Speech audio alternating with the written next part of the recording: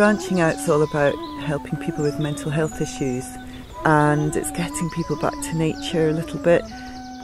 Argyll Butte's a large area, and all the centres of population are geographically quite far apart. There's a lot of rural isolation, a lot of loneliness. A lot of people spend too much time in their own homes, and then after a while that just perpetuates itself and people get more and more depressed and isolated. They have anxiety around socialising with people, anxiety around travel, and anxiety about facing the world in general.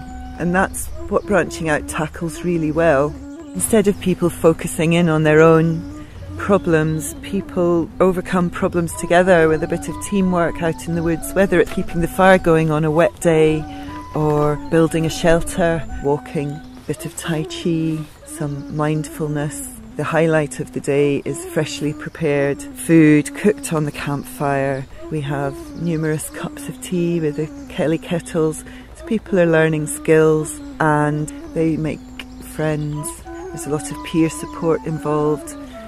They have a great sense of achievement from all the work that they do, and it's all good understanding where the food comes from, where heat comes from. We all live in houses which are heated. It's just a magic thing that happens, but out in the woods we're up against the elements. So we create shelters, we create heat, we cook, and it's very elemental and it gets people back to nature.